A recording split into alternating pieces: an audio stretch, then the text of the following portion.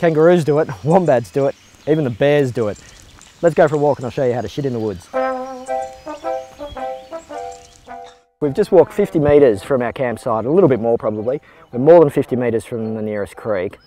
And now it's all about the hole.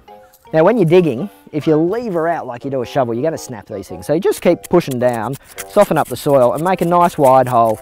Now what we're going to do is we're going to dig down to about the depth of that, about 15 centimetres. And now that we're down there, we're going to drop our dookie.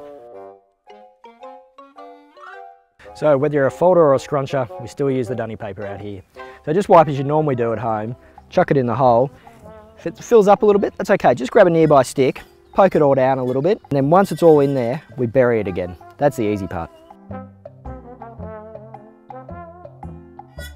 The magic 15 centimetres is about getting deep enough so the animals don't dig it up, but also not too deep so that there's enough microbes in the soil to break it all down nice and quickly.